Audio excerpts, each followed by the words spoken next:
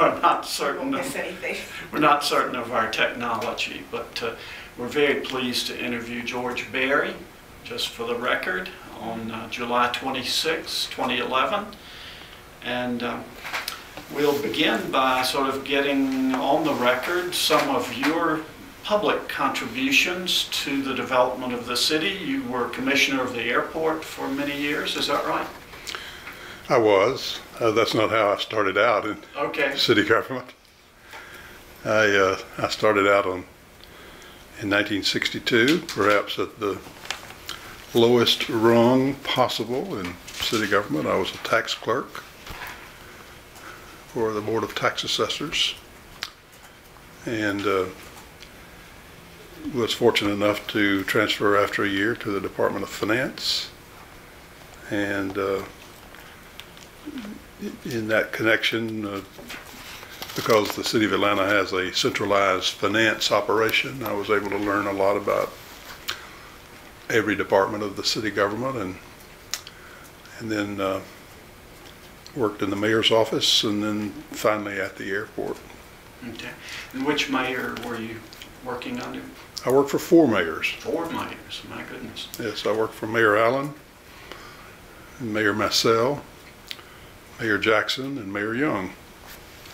So when you first came in, it was under, so Yeah. did you you went to Young Harris? Or? I did. I grew up in the small town of Blairsville, Georgia, up in the mountains, right on the North Carolina-Georgia border, and went to the public schools there, and then went to Young Harris College. It was a junior college, 2-year college, and after leaving Young Harris, I went in the military, and when I came out of the military, I was still in the reserves, and had started my life in Blairsville, Georgia, hoping to live there and make a living there. And in 1961, the Berlin Wall was built. And I've always assumed that President Kennedy and Secretary of Defense McNamara and others were sitting around one day saying, what can we do to show an American response to this event? And some bright idea in the crowd said, let's call up the reserves. And I had to liquidate the little business that I had started. I had to upend my life, and it was nothing more than a gesture. I was not back in the reserves, on active duty for but just a matter of months, and was turned loose, or discharged, if you will, from active duty in the early 1962. And I found myself at loose ends, and decided that if I were to ever have a chance before I went back to Blairsville and restarted my life, that I should get my degree, my bachelor's degree. And I often tell the story that I tried to go to the University of Georgia and found that it didn't have enough money to go there, and you couldn't get a job at that time in Athens. Students were working for $1 an hour, basically. And so I transferred over to Atlanta, and I was intimidated about Atlanta. I had never driven in downtown Atlanta, but I had been to the airport. So I went to the airport with a handful of dimes, which you could make a phone call in those days, and went into the lobby of the old terminal, and one of the ads in the paper that day was for the city of Atlanta. And so I called, and the job that they offered me was a tax clerk in the tax assessors, where I dealt with delinquent payers of automobile taxes. And that's how I became employed with the city. And rather than going back to Blairsville, 10 years passed, and then another 10 years passed. So what was the airport like? Because this was not even the airport with the blue. It was the airport It with was- the blue, it yes. was the blue, The okay. earlier So it had just terminal been that you might finished. remember is Right. the old World War II Quonset hut that was there, which was preceded the Right. terminal that opened in May of 1961. 1960. Okay, so it had was- just It opened. was just open, Yeah. and it was built to last generations.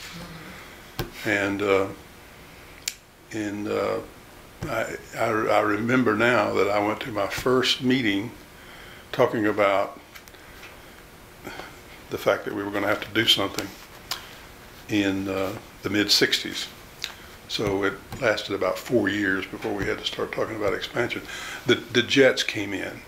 The Boeing 707 came into service, and it turned airport planning on its head. And so we had to begin planning for a new facility, and I was involved in that from the start, and that was the reason why I wound up my service with the city at the airport. So how did you get involved from being a tax in the finance office to being involved in looking at the challenges at the airport?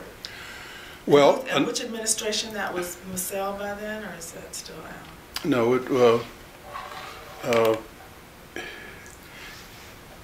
everybody has mentors, and everybody has good timing, or at least timing, and it's such a factor.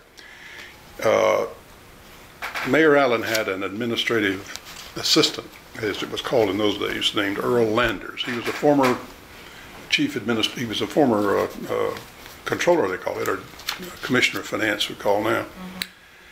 And Mayor Allen hired him because Mayor Allen said, I don't know anything about being a mayor. I was a businessman. I was in the office supply business. And he was the chamber president in 1961. And he and Judge Walden had negotiated an agreement, as he being the head of the chamber and Judge Walden being leader of the African American community in Atlanta, had negotiated an agreement to segregate the department stores, lunch counters in downtown Atlanta. And as such, Mayor Allen came to be viewed as a potential political candidate. And so he became mayor, and one of his first acts was to try to get Mr. Landers to come and work with him. Well, I came to know Mr. Landers, who was just as much a gentleman as Mayor Allen was. He was just a wonderful man, highly respected. And he became someone that I wanted to emulate. And anyway, I transferred to the finance department. And in coming up through the ranks of the finance department, I became responsible for the accounting for federal grants. I was going to the Georgia State University at night, studying accounting, and I was placed in charge of accounting for federal grants, which was a fairly minor deal in those days. Well, Mayor Allen was the first mayor, the only mayor, not only of any southern city, but the only mayor to go to Washington in 1964 and 65 to testify for the Civil Rights, the Voting Rights Act, the Public Accommodations Act. And Lyndon B. Johnson was president at that time, and I've always assumed, without any direct evidence, that President Johnson said to his cabinet, I want you to have a grant ready for the city of Atlanta when you ask for it. We would get calls saying, we've got a $3 million grant up here for you. Have an application in by next Friday. And we would work all night and on weekends to write up this application for some worthy cause that we thought the city needed, and get it up to Washington and in a few days we would have a check. And fairly soon, this young 30-year-old accountant in the finance department was running a budget about the size of the Atlanta General Fund. And the mayors and the city council members had to come to me to see if they could do this or if they could do that with the proceeds of these federal funds. And so that was simply the luck of timing, so to speak. And it's really how I came to the attention of Mayor Allen and later Mayor Massell, who at that time was the vice mayor of the city, a position that we now call president of the city council. And it sort of set my career on an upward tack, if you will. And when Mayor Allen, in his last several years of his term, we're talking now 68 and 69, he reorganized the mayor's office. The mayor's office up until that time, it consisted only of secretaries and a personal aide and driver and Mr. Landers. But it was reorganized to make a position called the Chief Administrative Officer, and then there was a Deputy Chief Administrative Officer and several other staff members. And Dan Sweat, a familiar name to old-time Atlantans and Georgia State people, Good friend. was named the first Chief Administrative Officer, and I was the Deputy Chief Administrative Officer. Dan always said he needed somebody to know where the money was hidden up in the finance department. And so that allowed me to work directly with Mayor Allen the last couple of years of his administration, which was a great experience. Mayor Allen was a great leader.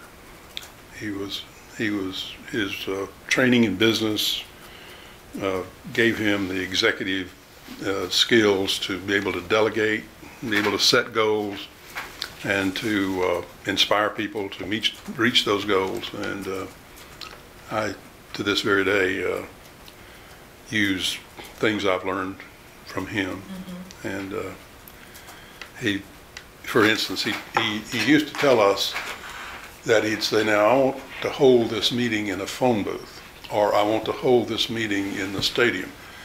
And what he meant by that was that if he wanted to really support something and show that that the people supported it, he wanted the meeting to be held in a room where it would appear there was a crowd that would be in support of this. On the other hand, if he wanted to kill something or discourage something or to keep something from happening, he wanted it held in a big room so that the people there looked lost and it looked like there were very few people there. And invariably, the press the next morning would say an overflow crowd or a sparse crowd. It was always amazing that it continued to work, every time it was done. And it's something that I used throughout my public career that I learned from him, but that was a very small thing. But in any event, Mayor Allen went out of office at the end of 1969 or the beginning of 1968. The next election was held in the fall of 1969. Very unusual election. The coalition of business people and other leadership supported Rodney Cook, who was a member of the city council. But Sam Massell was able to put a coalition together made up mainly of the African American community and the beginning parts of the neighborhood movement and so forth, and he won the office. And Dan left to become head of what is now the Atlanta Regional Commission. And Mayor Massell named me his chief administrative officer. So I was his chief administrative officer during most of his term in office, which was an exciting time. It was a time of MARTA and the Omni. And I've always thought that Mayor Massell was a very underestimated mayor. That he's a very smart man, and he was detail-oriented, sometimes too detail-oriented. I never will forget a memo we got from him as to where to place the paper clip on papers that you were filing. He wanted it to be placed at the bottom so that it did not fall off. And and I've told a story in public on him that he had this sense of humor that was basically a little off center. We bought him once during I think it was during the Watergate hearings when these what do you call these machines where you put a piece of paper in and it grinds it up? Shredders came in prominence, and nothing would do but we order a shredder for him, and we did, and he was playing with it, and we were all, going in and watching it, feeding it a piece of paper and watching it grind it up. And he put out a memo, and he said, now, you must always make a copy of anything that you put through the shredder first. And I remember we all looked at this memo and shaking our heads and finally figured out that it was a far-fetched joke on his part. So anyway, it was a lot of fun, and Mayor Massell was a great mayor. As all the mayors I worked for were great mayors. It was a true blessing to be able to work for them. What was the MARTA? Now he inherited MARTA after there had been a failed referendum. The first MARTA referendum failed, and it was based on, instead of a sales tax, it was based on a property tax, and people voted it down. And the MARTA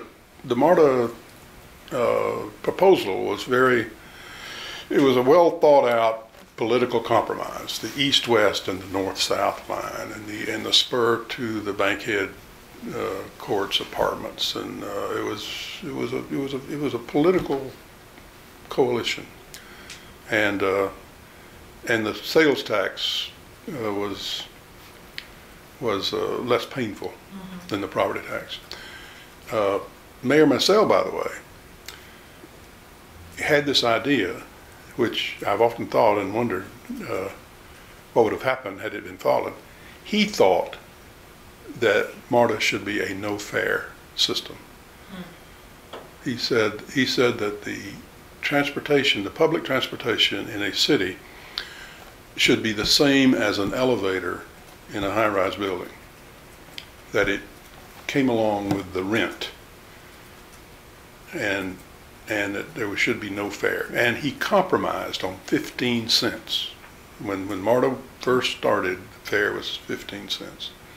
And now it's what? It's nearly $2, right? Right. So I've often wondered where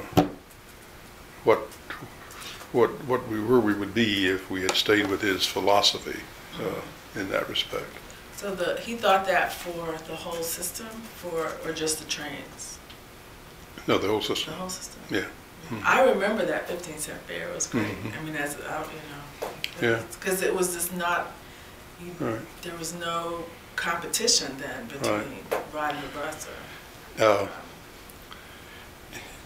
one of the more prominent, powerful elected leaders in town at that time, and a great supporter of Mayor Massell, was Senator Leroy Johnson. And I'll never forget being at City Hall the night of the MARTA referendum.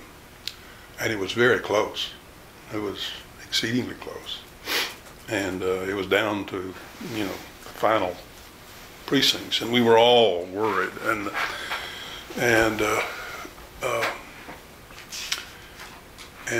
it happened that Senator Johnson was over at the courthouse where they were actually counting the ballots. We, or Mayor Massell and the rest of us on his staff, and we were over at City Hall. And we were getting reports from the courthouse, which we would mark on a board, and it was a rather tense time. And I'll never forget that Mayor Massell, he looked around and saw Senator Johnson coming up the steps. And he said, call a press conference, we've won. Because he knew that Senator Johnson wouldn't be coming over to participate in the announcement. He would not have seen Senator Johnson if we had lost. But he said, call a press conference. The minute he saw Senator Johnson coming up those steps, I remember he said, call a press conference, we've won. And it was a great night. And who were some of the key people that kind of put the package together to sort of present it? Well, that would be hard for me to remember. I remember that Senator Johnson was heavily involved, and it was you had to get the support of DeKalb County, and we had hoped Gwinnett, and you had to get the support of obviously Fulton County and the city of Atlanta, and we had hoped Clayton. Clayton and Gwinnett wound up voting against it and were not involved. It had to be a racial compromise because the east-west line basically served the African-American communities. North-south line was basically one through white communities. And it was a very delicately balanced proposal. And I really can't answer your question. It was almost anybody who was anybody was involved, and because we knew that this was basically the last shot. We'd lost the referendum on the property tax idea, and if we didn't win it on the sales tax, we probably would not be involved. Mayor Allen, by the way, when he became the chairman of the Chamber of Commerce in 1961, he announced a platform, a goal, a set of goals that he wanted to accomplish as head of the Chamber of Commerce for the year 1961. That became his platform for mayor in the election later that year when Mayor Hartsfield decided to retire after being in the office over 23 years. And when Mayor Allen set up his campaign, this was his platform. He said, we have to support the public schools. You got to remember at that time, the governor of the state had made an announcement that the schools were to be closed. And the Sibley Commission went about the state holding public hearings to give him some cover to change his mind. And so it was a hot issue in '61. You have to remember that. It sounds literally crazy today that was not really that was an issue. But yeah.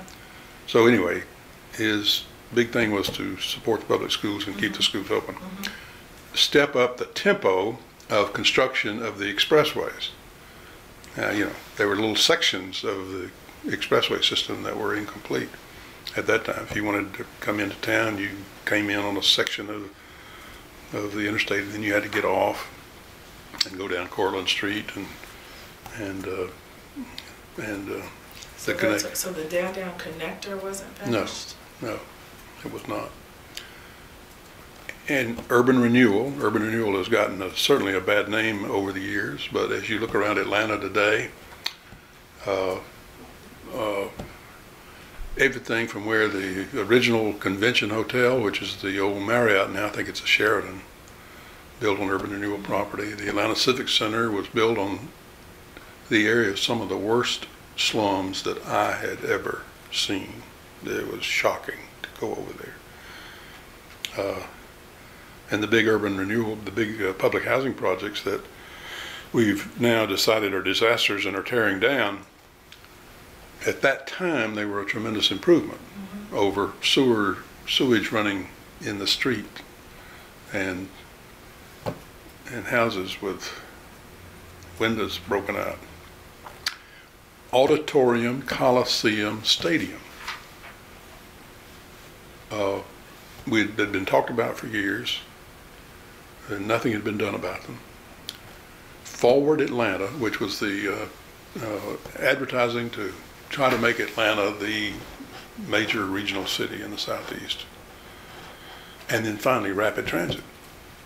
So it's surprising to me when you go back and look at how much of the Atlanta that we see today is embodied by these 6 points that formed the basis of Mayor Allen's campaign. So one of the things about looking back at it, 4 mayors that I worked for, they all basically pushed this program of progressive, growth-oriented improvements, every one of them.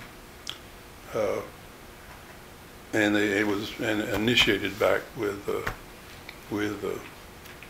Mayor Allen. So after Massell, excuse the digressions. No, these are good. This is really great information.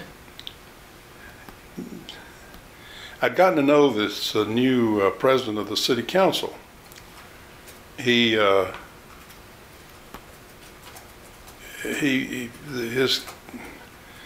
charisma written all over him. Nobody had ever seen a more naturally eloquent young man. And I say young because he was roughly my age at the time. He was always in demand.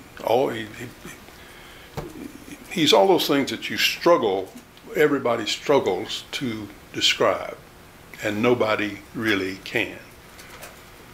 Maynard Jackson.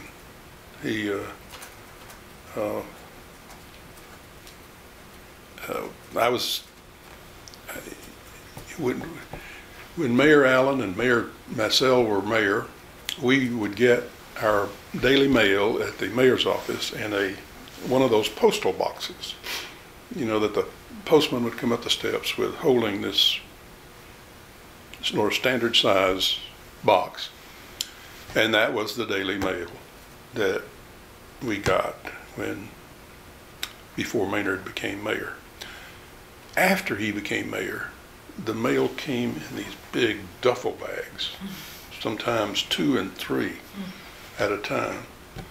And he would go make a speech, particularly at a college, and we would get 100, 1,000 resumes from young people wanting to work for this guy, wanting to be near him, wanting just to touch his garment. It was just it was an amazing thing to me.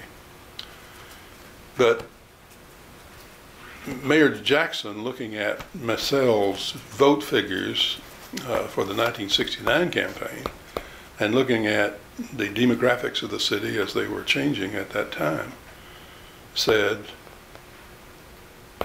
I can win this. And he did. And it was painful to Mayor Massell, I can tell you, because I saw it close up, that people who had supported him 4 years early.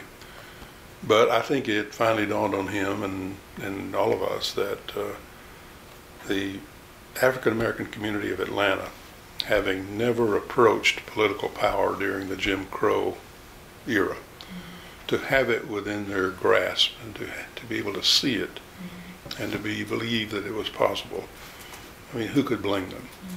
And so they voted out a good man and voted in a good man, is the way I have always looked at it. And working for Maynard was a trip. He was, in the years that I knew him, he was he was almost 19th century or 18th century sense of honor. He when it was just me and him in the office, and I would suggest, as a bureaucrat or somebody trying to get something done, I would suggest maybe cutting this corner.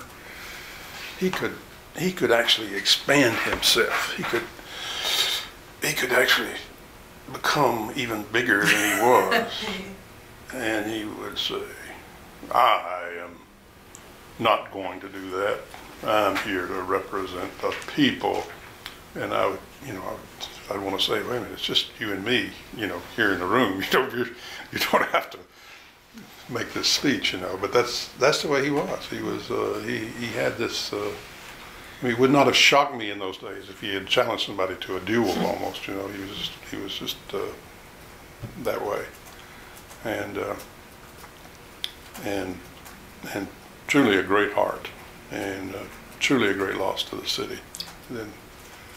And I think about him. I think about him often, and he in his latter term brings me to the airport. I was his chief administrative officer, continuing on after Messel. Actually, there was a small gap in my service where I had left for a year or so immediately after he was elected, but then he asked me to come back, which I did, and he appointed me as chief administrative officer. And then the airport, by this time, was getting in a real crisis situation. And everybody knew the economic impact that it had on the city, and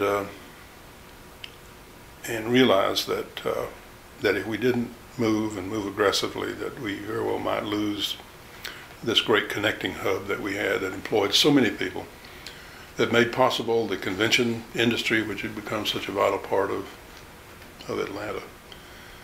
And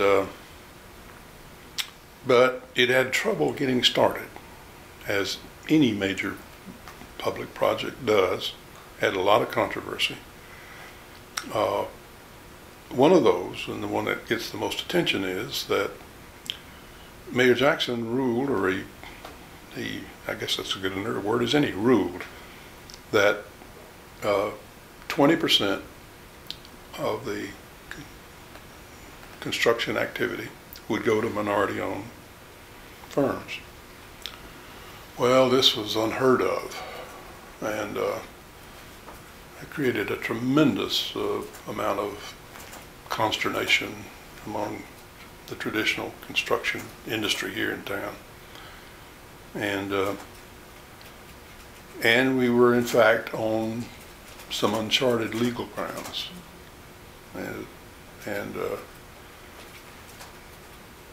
a number of people, not I because I knew better, but a number of people went to Maynard and tried to talk him out of it, tried to say, hey, really, you can't be serious, so forth. Well, they found out pretty quick that he was serious. As a matter of fact, his favorite expression was, you tell them that weeds will grow if 20% of this construction does not go to minority firms. Meaning that you may sue me, you may keep me from being able to do this, but there's no law says that we have to build the new terminal.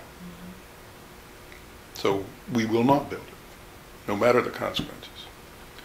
So I was the one that went to the major construction firms, which are so many of the leaders of Atlanta at that time, the Beers Construction, Mr. Gellerstedt, and you can file suit and you can tie us up for years maybe. Or you can say having 20% of a $500 million construction program, having 80% of that is better than having 100% of nothing. And to their credit, they finally agreed that that was the case. And so you were the bearer of that message. Yeah, which and I got the scars to prove it. But what needs to be said there is that while they had real serious doubts as to whether this could realistically be done, they were interested in the future of the city, and they could see that they had to do this, or something bad was going to happen to the city, and so therefore it was better to agree to it. The FAA turned out to be a somewhat of a problem, because they had to. Their rule before granting any federal money was that everything had to be competitively bid, and the low bid had to be accepted.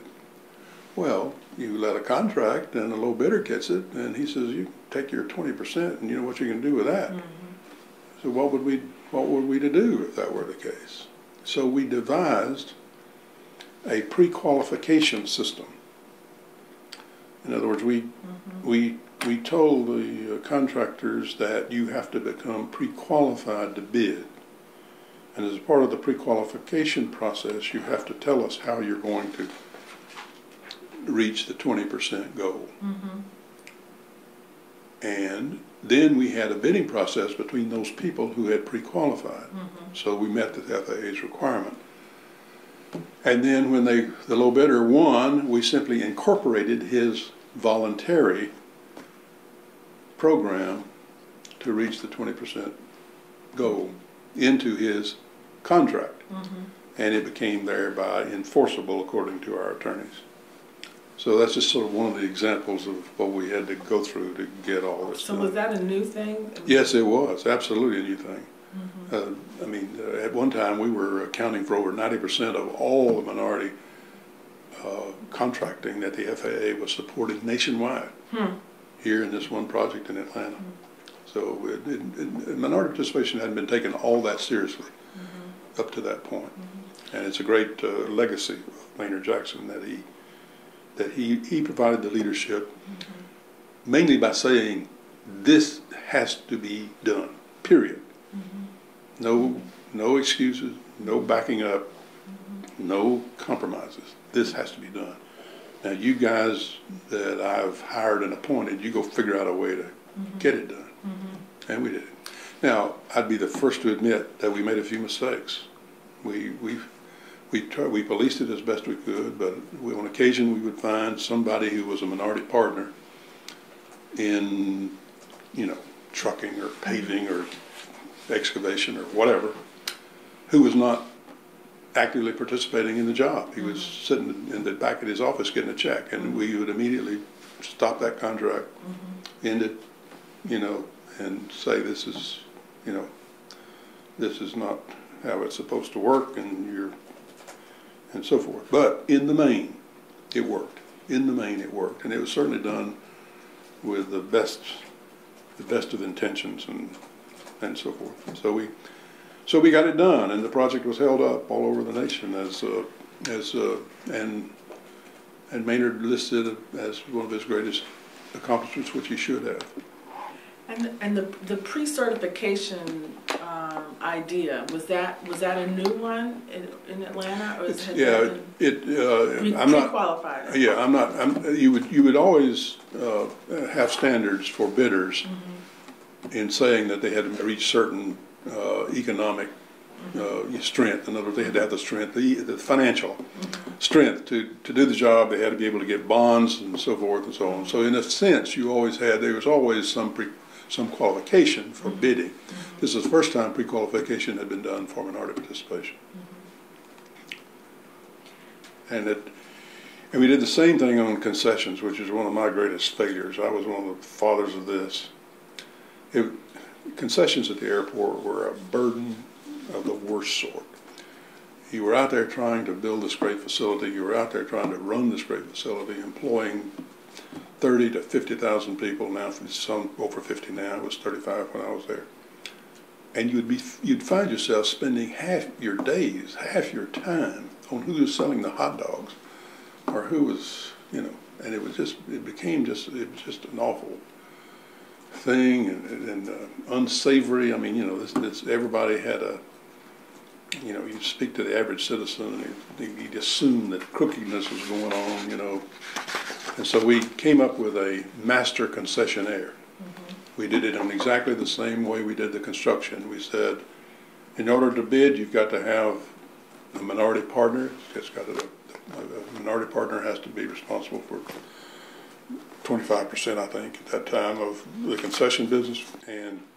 And you have all 100, when the terminal first opened, it was 100,000 square feet of concession space. You've got the rights to all that space.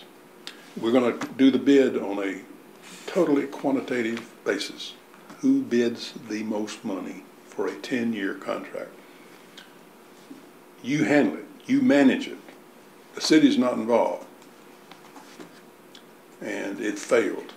And it failed because the day after the contract was let, the concessionaires were in the mayor's office and in the city council member's office trying to get more space, lower rent, better location. They were lobbying all the time. And they basically were able to take apart that they didn't maintain the discipline. And to this very day, as we speak here on July the 26th, 2011, there are still controversies going on at the airport about airport concessions. It's just, I had thought that you could list this as one of my failures because I was the father of this and I was the one who pushed it. And it was a bitter disappointment to me that it didn't work. And it was considered one of my failures as an airport administrator. So the idea was that all of the sub-concessionaires would deal only with this master concessionaire. That was Dobbs Pascal originally? It was, yeah. And so then we came into everybody trying to unravel it and get pressure from City Hall onto Dobbs Pascal. Exactly, yeah. Yeah, and first thing you know, they were giving contracts to the people who had only political qualifications. They had never run a concessionaire or a restaurant or anything before in their lives. And they're not bad people, I suppose, but the airport would be better off if they didn't have to deal with the concession business. It's just an unfortunate thing. Well, after the terminal was done, we spent $500 million. We brought it in under budget, and of course, I can say now, while I always bragged about it being under budget, under the city system, you have to have all the money in the bank before you let a contract. So we had to borrow. I think our first bond issue was $329 million, as I remember. And I remember the interest rate was 6.5%. We issued these bonds and agreed to pay this interest rate. And then this is, we're talking late 70s now. Governor Carter had become president. And we went through an economic crisis, if you'll remember, where interest rates went out of the roof. The prime rate went to 21%. And so remember now, we're sitting here with all this money. We're paying it out over a period of 3 years. But we had to have the money in the bank before we let the contract. So we're sitting there. And we invest this money at interest rates that were...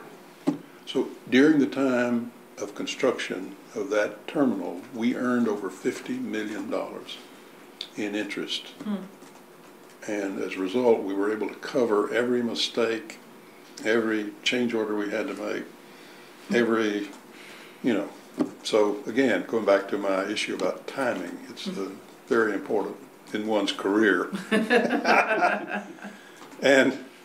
and schedule. When you say, well, we brought it ahead of schedule.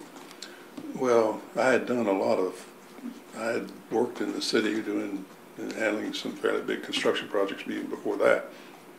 And I knew that you take whatever they estimate the time is and you add sufficient time to account for all the delays and so forth. So that's what I did in that case.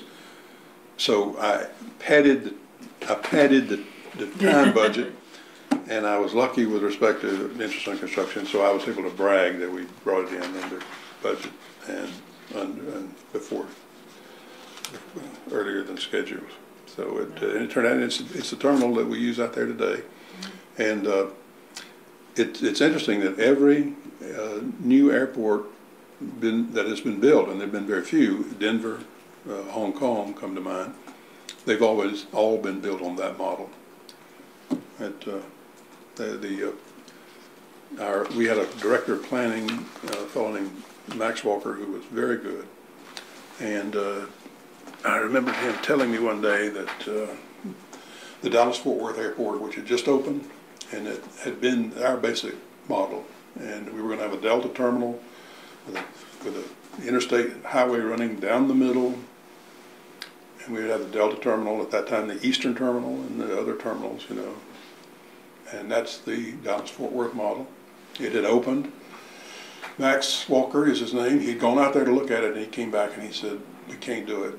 He said, "It's not built for connecting traffic. We will have a disaster on our hands." So what to do? And he said, "What we need is a high-rise building laid on its side. The floors are here, and we have he said, a horizontal elevator," which is a contradiction in terms, right? Mm-hmm. He said, "We need a horizontal elevator serving the 4 floors."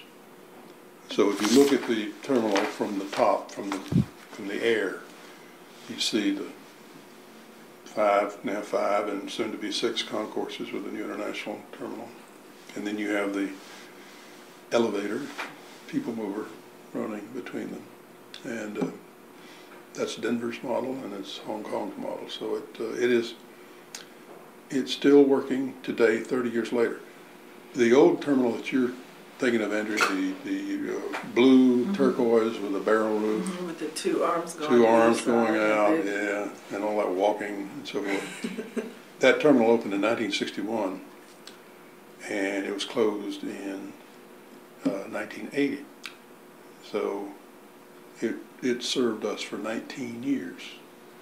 And just past the 30th anniversary, this terminal opened in September of 1980, and I went out for a little ceremony on the 30th anniversary of this terminal, and it's still functioning and still working. So we were all proud of it. We were all proud of it because the 4 of us, Max Walker, Richard Stogner,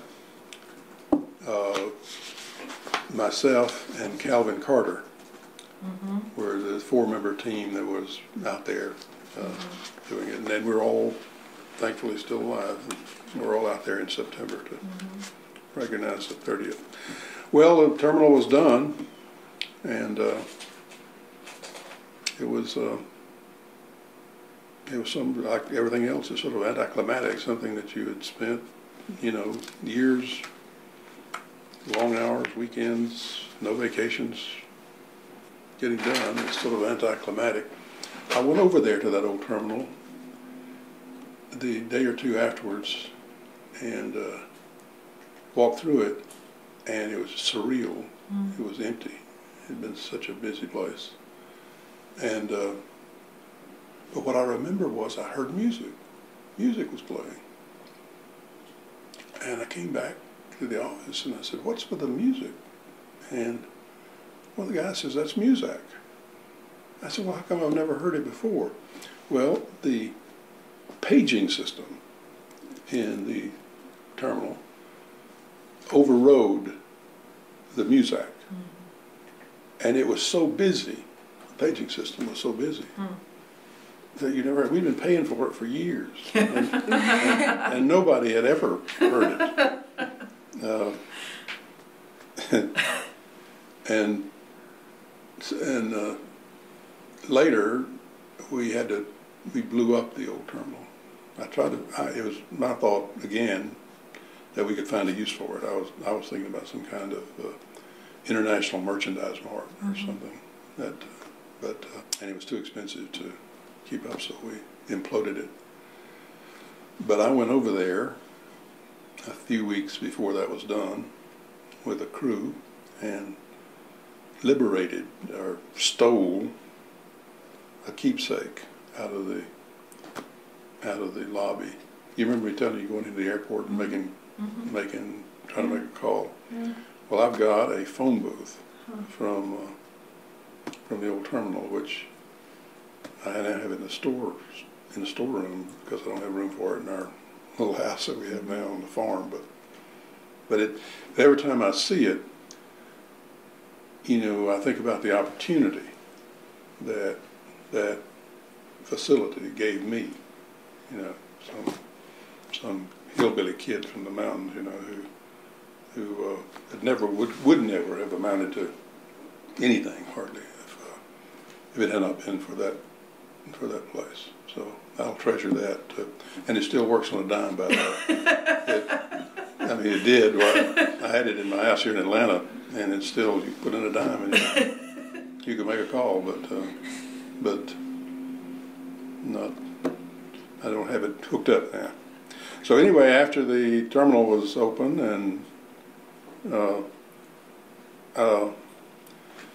you know, I guess I was like everybody else who goes through a major thing like that. You feel a sort of a letdown, and Governor Joe Frank Harris had just gotten elected governor, and he. And I think the election was held in the fall of '82, and I saw him one day. He was at the airport or he was at a function around the airport at one of the airport hotels making a speech, and somehow the conversation led to what are you thinking about? I mean, what are you doing, and what are you know? And I said, well, you know, I'm still not old. At that time, I have to figure it up. I guess I was coming up on 50 or something, midlife crisis probably. And he said, "Would you be interested in the Department of Industry and Trade, as it was then called?" And I said, I think I would. And this was during Mayor Young's first term, and I was excited about his term. He was an international celebrity, you know, and I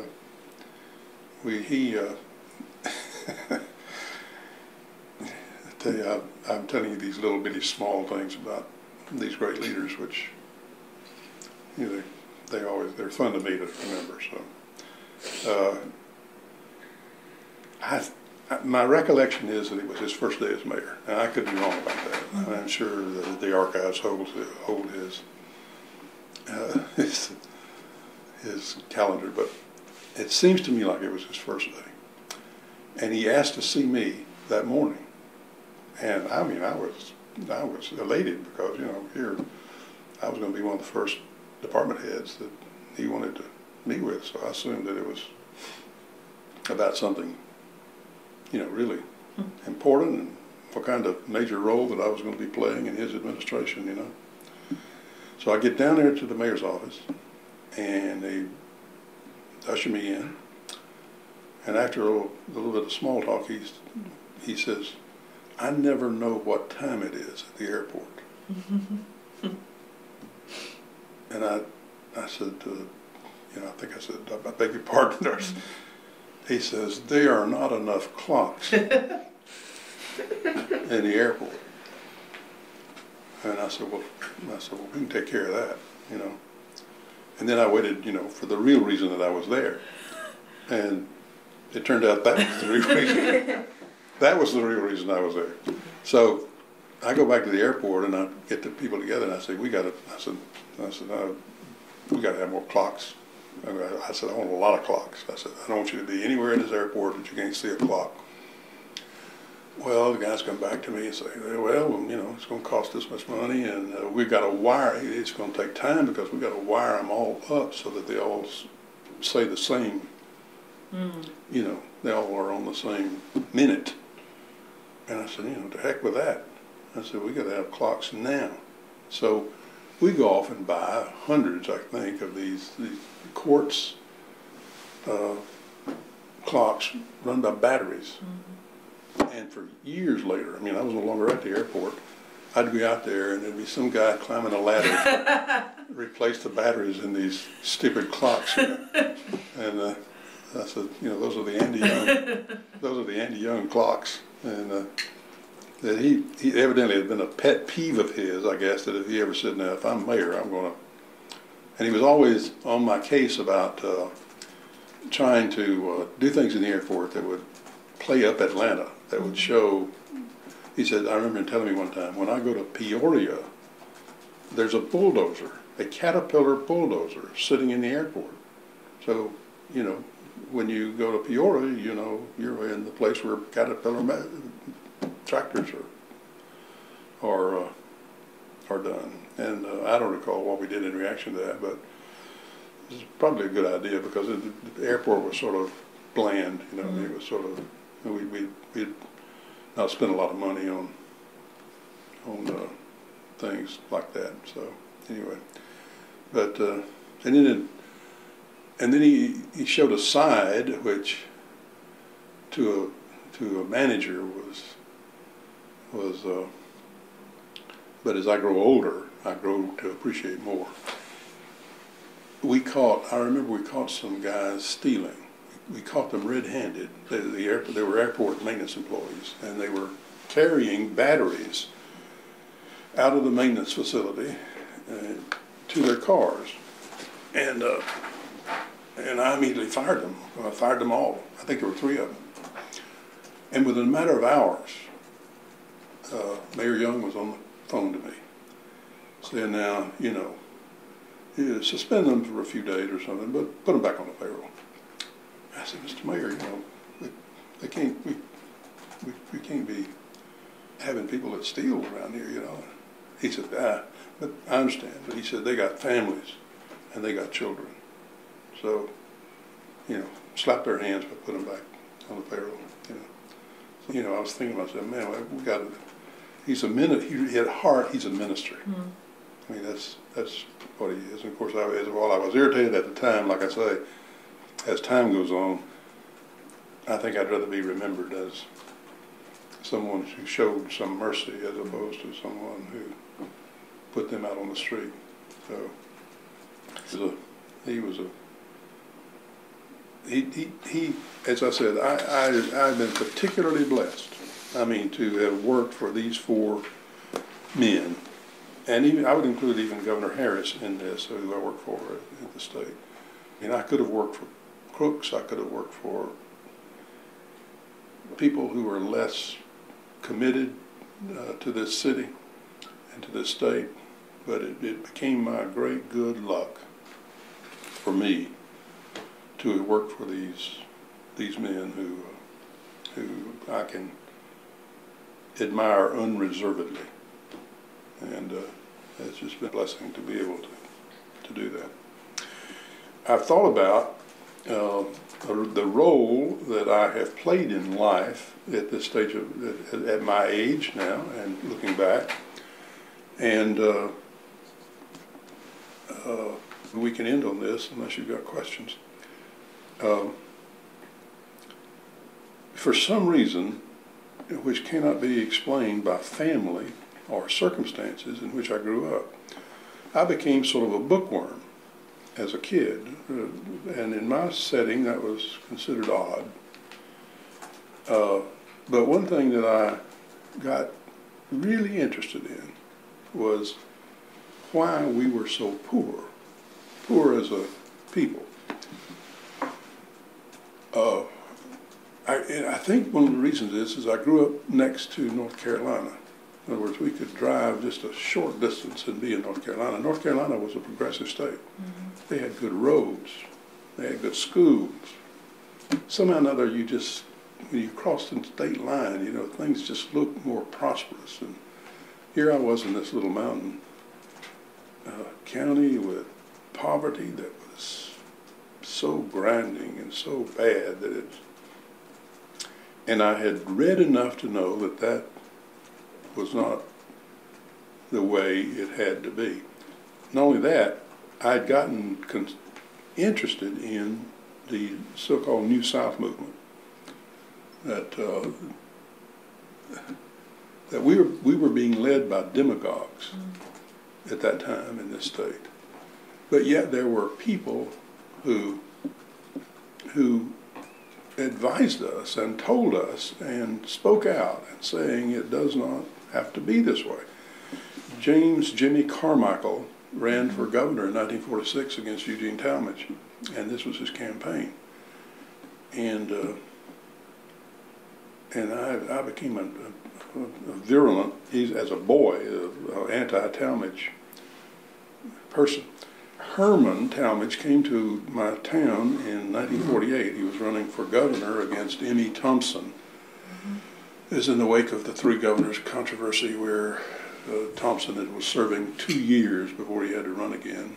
And And Talmadge, you know, backed up his truck to our town square, and he harangued us for an hour, mainly about the Negro issue,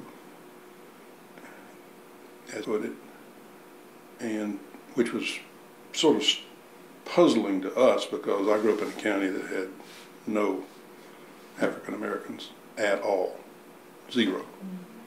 I had never seen a black person close up. But here he was telling me what a disaster it was going to be if, you know, a black child went to school with a white child and so forth.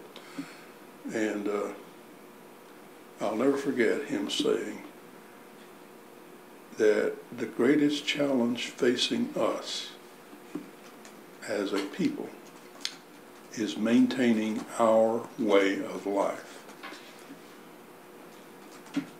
Greatest challenge that we face is maintaining our way of life. Well, I looked around at the people gathered there that day. There were still people with their horse and wagons. Now this is 48. I don't know, were you born in Thomasville? Or? I was born in Thomasville. Well, yeah. you can identify with what I'm talking about. They were poor, undernourished people, ignorant. And even then I knew as a boy that our way of life is poverty and ignorance. And our greatest challenge is to maintain that way of life. This got me excited about Ivan Allen, you know, with his 6 points, because I recognized him as being one of the proponents of the New South movement, that we could do better. And when I look back from this vantage point, it seems to me that everything I did was along that line. That my service with the city, you know, was basically helping build the brave and beautiful city that Henry Grady talked about. That I'm not sure I did it with any conscious thought at the time that that's what I was doing. But I think when Governor Harris said to me, would you be interested in the Department of Industry and Trade, that was just promoting economic development. That was simply selling what I had been doing, and it seemed to me a continuation of the same thing that I had been accomplishing. And so I would like to think, I mean, I have not played the role that Andy Young has played, or Maynard Jackson, or Sam Massell, or Ivan Allen, but in a very junior and Bush League way, just to have been able to add a shovelful to that effort, which while we've made tremendous progress from that moment in 1948 when I heard that speech, today it seemed like a totally different world. And calls me that in recent years, after making tremendous progress toward the equal per capita income with the rest of the nation, that we've begun to relapse some.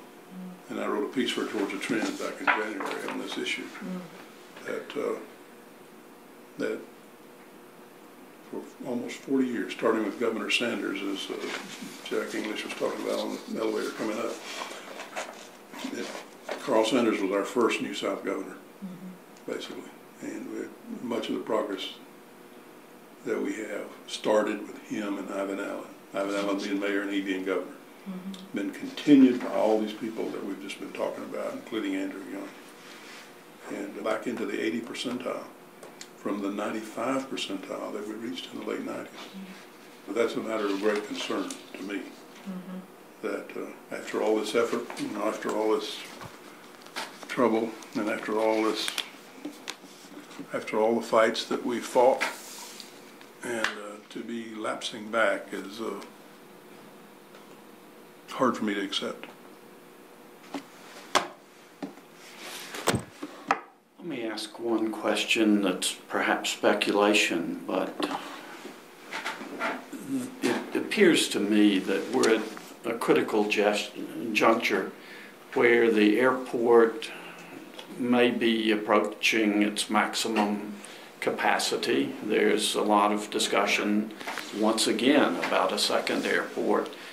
At the same time, we had an effort back a decade or so ago to move from a transportation-based city to a communication. We were going to be the fiber optic cable city, and that no one talks about the importance of that.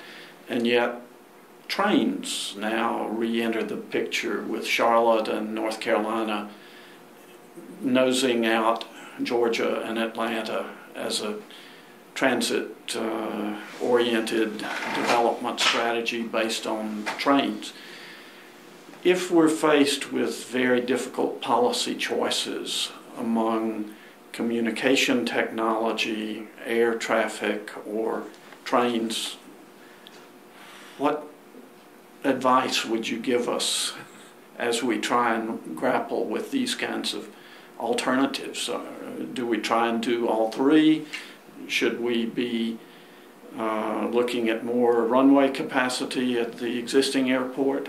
What, you know as much about this as probably anybody we're likely to talk to. Well, I'm always surprised by developments, but the maximization of Hartsfield has always been our watchword. You know, you maximize it, and they are talking about a 6th runway, and the hub status is something to be guarded jealously, because jobs that are dependent upon the hub status. There are those who say, well, just start discouraging the hub status and make room for O&D, or originating departing passengers. But you know, while that may make some sense if you just isolate the efficiency of air transportation, it doesn't make any sense when you consider the state and city as a whole, with, you know, probably 200,000 or 300,000 jobs either being directly or indirectly dependent upon air transportation.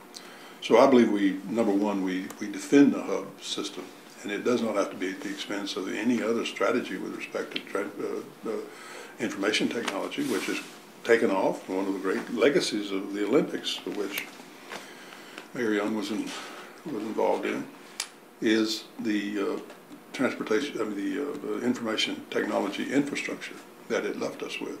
And there had a company, a major payment processing company located at the Inforum recently, big operation, and they're there because of the technology. That's where the Atlanta Organizing Committee's offices were located, and that's what they're relying on. One little thing that should be in everybody's mind is the current federal budget problems, which are now on the front burner up in Washington, and the winding down of at least the two major wars, Afghanistan and Iraq, that there's going to be tremendous pressure on the defense budget, and the next round of BRAC, Base Relocation Closure Commission, will bring some reexamination of Dobbins Air Force Base. And while Dobbins is limited, it can handle almost as many passengers as LaGuardia does at New York. And it's the least costly of the alternatives for additional capacity. So if we have additional capacity, it will be at some existing facility. It will not be at some new greenfield. As to transportation generally, you know, which is our steel if we were Pittsburgh, or our gambling if we were Las Vegas, or our sunshine if we were Miami Beach, we've fallen behind the curve, both in surface transportation and certainly in rail transportation. I think rail transportation is a given for the future. Tremendous cost and tremendous cost of operations. You need tremendous population densities to make it work, and That's really where the successful train operations are. So I don't see how local people and local governments can swing that. And that's the current problem, is that the state is saying, and we've got federal money to build commuter rail, but you governments along the line have to chip in the money to operate it. Well, this is a budget backbreaker for most of those local governments. And until there is some substantial financial assistance, both in, not only in construction, but in operation, it's hard for me to see how it happens. But it is the future for intermediate and short-term travel. It never will be the solution to going to London or to Germany. And of course, that is a major strategy for the future of the Atlanta airport, is the international terminal. And we have done just exactly the right thing by making ourselves a international hub, as we used to make ourselves a domestic hub. And that will help ensure the primacy, if you will, of our airport facilities. No, I don't have any quick answers to that. What other, how's your time? Because Yes, I have a wife who is said she wanted to spend an hour and a half at IKEA. And that's, I like her.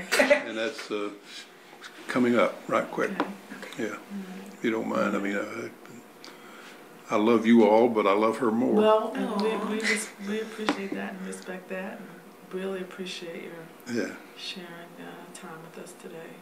Well, your dad has been very important to me and somebody I've admired greatly. So whatever he needs from me, he's got.